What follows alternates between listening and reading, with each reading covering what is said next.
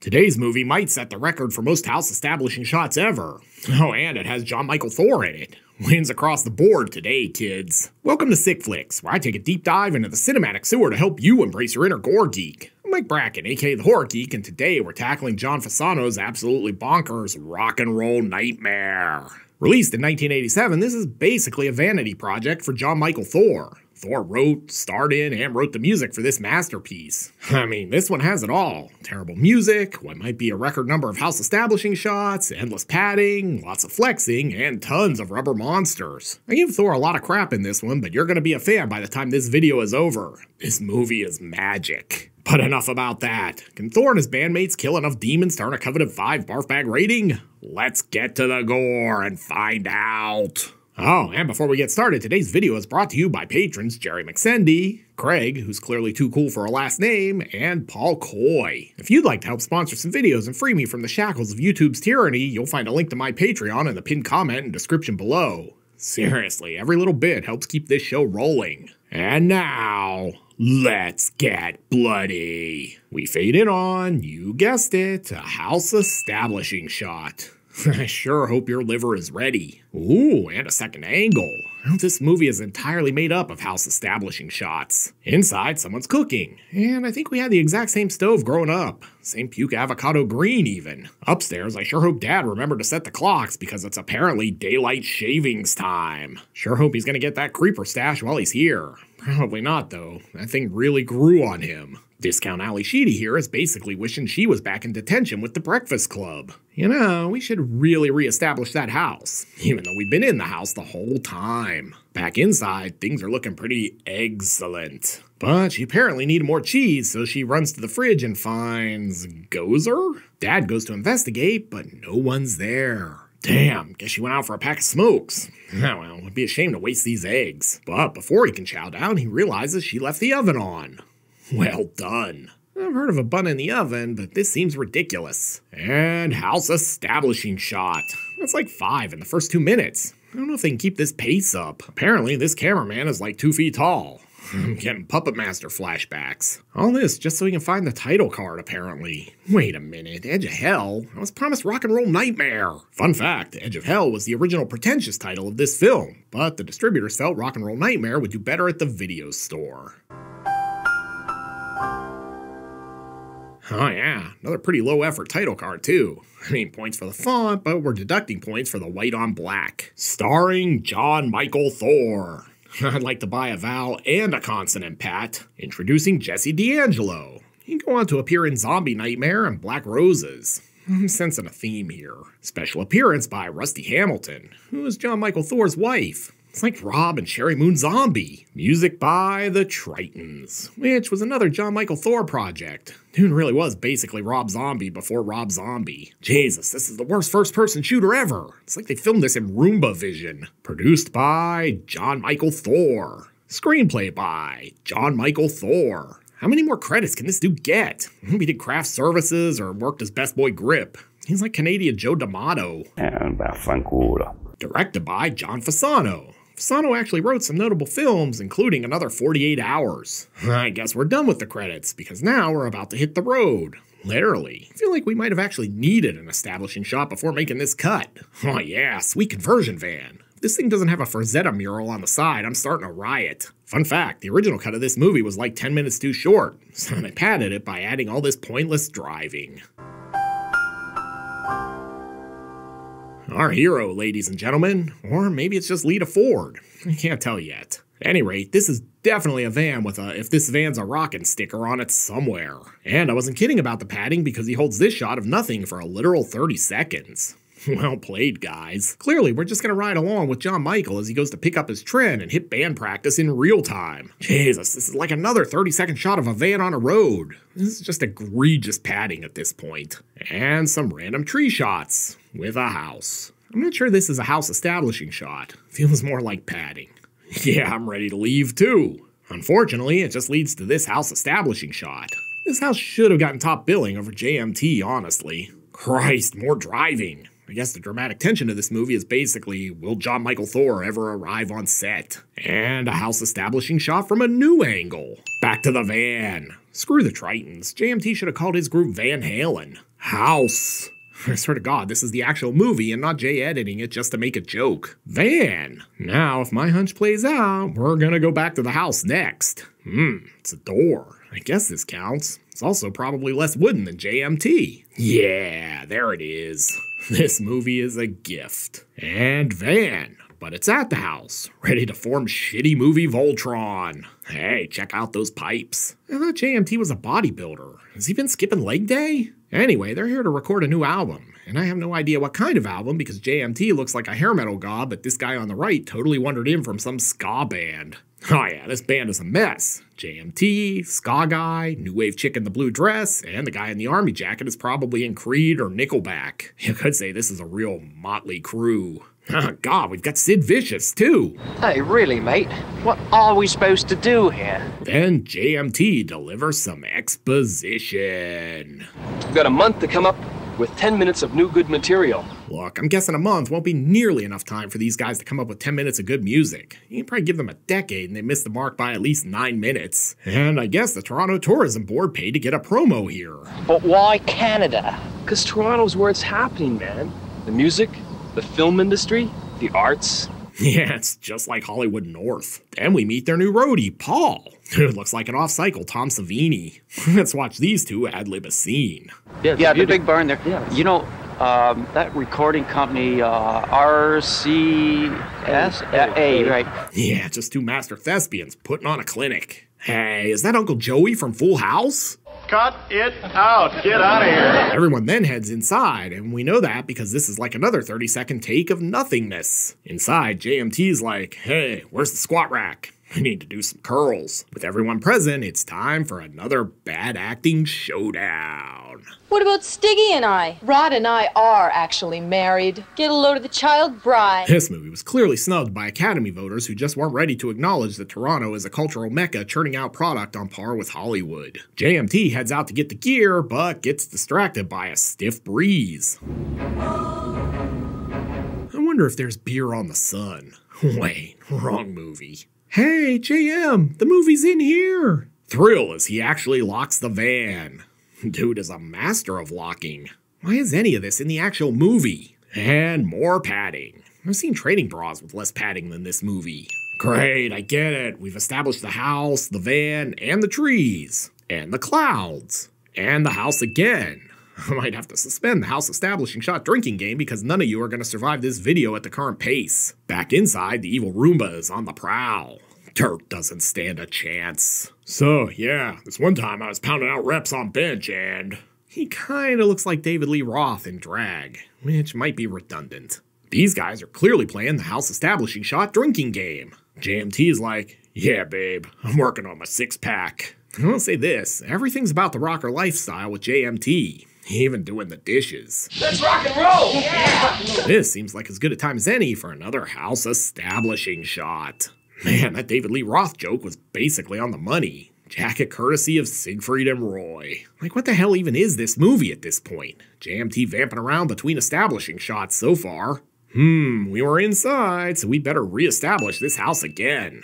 Might as well get the barn while we're here too. I mean, this movie has to get over the 80-minute mark somehow, and the threadbare script isn't going to pull its weight. Inside, band practice is underway. This is basically what you get if Prince was white, and Canadian, and talentless. I mean, just listen to these lyrics. You get the feeling that JMT is basically always talking about rock, or bench day. Let's ask Ian Sarah what he thinks of the Tritons. It stinks. Fun fact, this is the biggest show the Tritons ever played.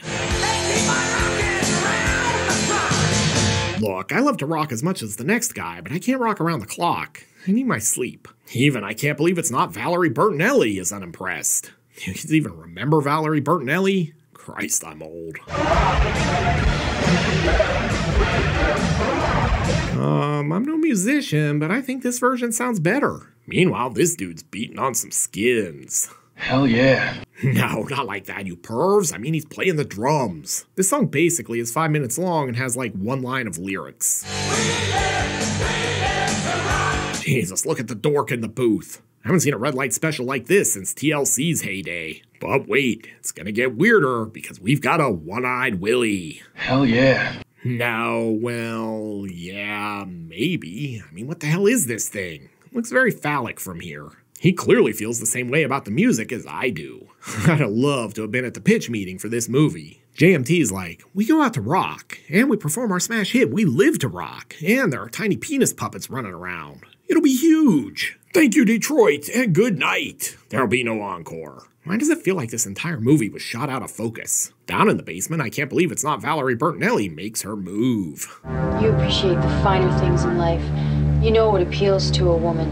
I am 1000% certain Uncle Joey here has no clue what appeals to a woman who isn't made of rubber.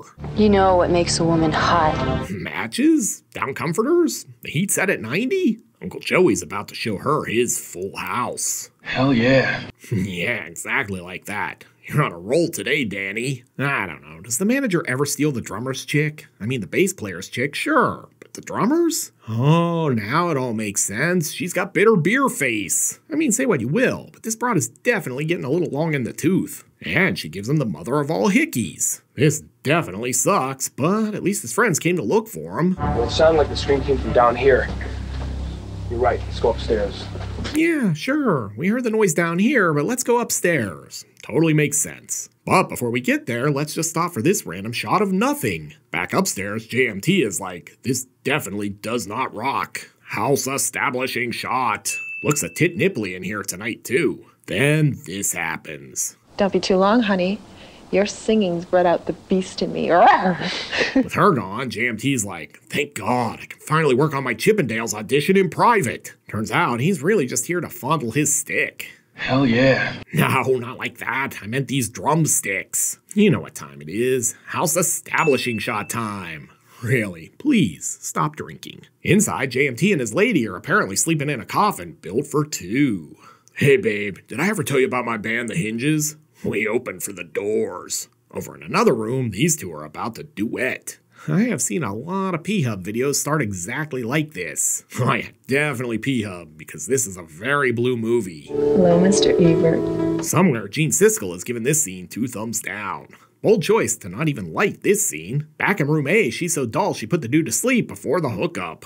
If I just keep my eyes closed, maybe she'll stop talking. Wait a minute, JMT let someone else flex in this movie? But that's interrupted when this chick shows up.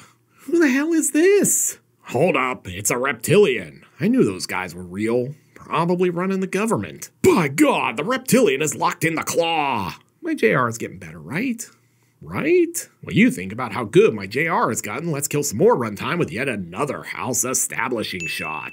Oh good, here comes a new car. Maybe we can get some light into some of these scenes. Oh sweet, the Go-Go's are here. This is probably the inspiration for Vacation. Turns out these are Triton's groupies, which is literally the least believable thing in this movie so far. Is Jon Mikl Thor ripping off Tubular Bells here? Sure sounds like it. They're gonna have to sneak into the house, which is no big deal because their lips are sealed. Can I cram more Go-Go's jokes into this video? We'll find out. Panning house establishing shot. Inside, this guy clearly didn't use Palmolive. Check out those dishpan hands. But hey, at least he shut off the terrible music. Barn establishing shot. Jesus, he really does look like Lita Ford on the juice. Oh boy, it's time to kill another 3 minutes with a terrible song. They really should have named this band Poison, because this music is killing me. This one sounds like he's channeling his inner Ozzy. I'm starting to suspect JMT only created this movie so he could fund a few music videos for his band. Mosh Pit is rockin'. Wait a minute, is this a love ballad about steroids?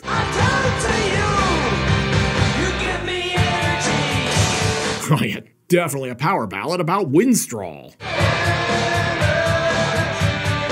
I don't know, this karaoke Van Halen cover band is awful, but they're having fun. I mean, JMT is at least slightly more believable as a rock star than Hulk Hogan was in Real American.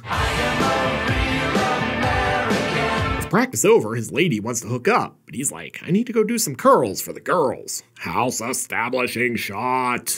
Oh, look, these two are walking out of this movie. Wait, take me with you! They're just gonna do it out here by the lake. Is that a xenomorph popping out of your chest, or are you just happy to see me? Dude's gonna be extra handsy now. They're It might improve his drumming, though. House establishing shot. Upstairs, JMT is like, honey, have you seen my clenbuterol? She's like, it's right behind your blue sequin silk blouse, babe.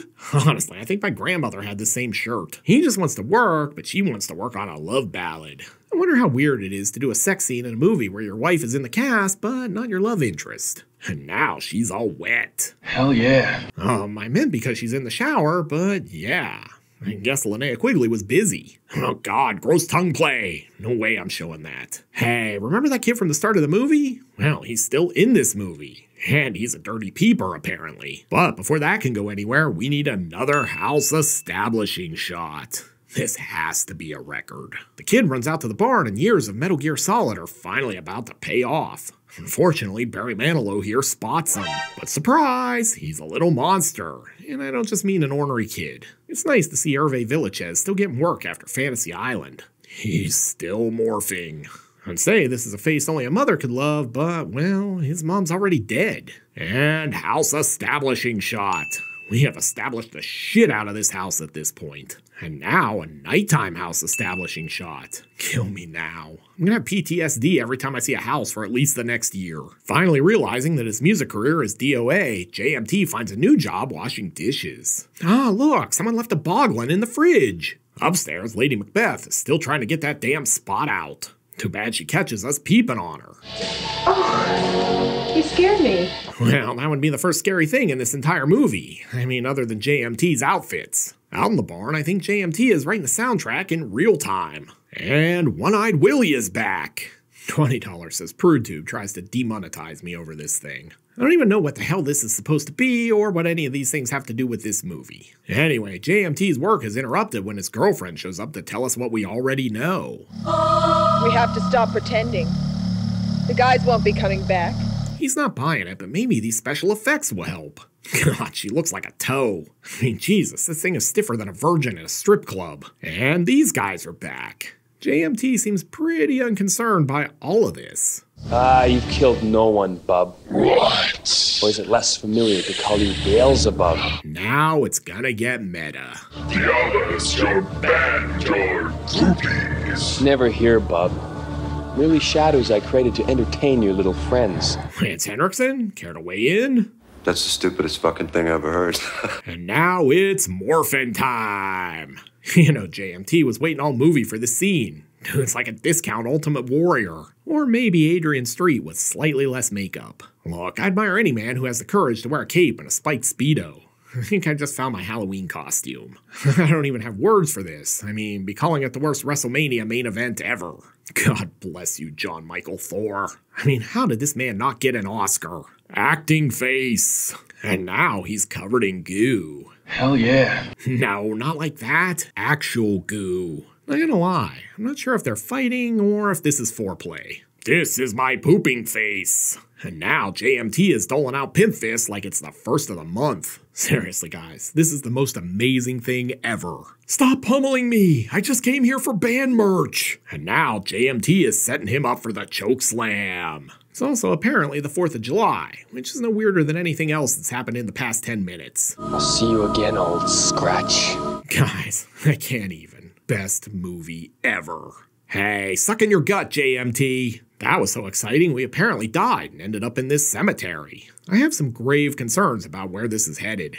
Clearly, they spent all the budget on the puppets and couldn't afford to light this scene. Which leads us not to a swerve ending, but a new house establishing shot. And cue credits. Wait a minute, what happened to the caretaker dude and the groupie chicks? What the hell movie? So, what have we learned from Rock and Roll Nightmare? Well, a lot of things. Like for starters, that Jon Mikl Thor was a real renaissance man. Actor, bodybuilder, writer, rock star, and all-around talent. I've seen this movie like 10 times in my life and I still have no idea what it's about, but I'll be damned if it's not amazing. But enough about that. Can Jon Mikl Thor deliver enough splatter to earn the coveted 5 barf bag rating? Let's go to the gore card! In terms of gross anatomy, this one is hard to judge. We're treated to a fist bursting through a chest, lots of slime, monster makeup effects, and some hilariously dated but still cool looking puppets. Rock and Roll Nightmare isn't particularly bloody, which is why I'm only going to give it a 2 barf bag rating, but if you argued for a better score, I'd probably cave. This one isn't a sick flick, but it is incredible. Looking for another movie with rubber monsters and plenty of splatter? Then be sure to check out my review of Jack Brooks' Monster Slayer. You'll find a link here on the screen. I'll meet you over there. Until next time, I'm Mike Bracken, aka the Horror Geek, bringing you all the splatter that matters.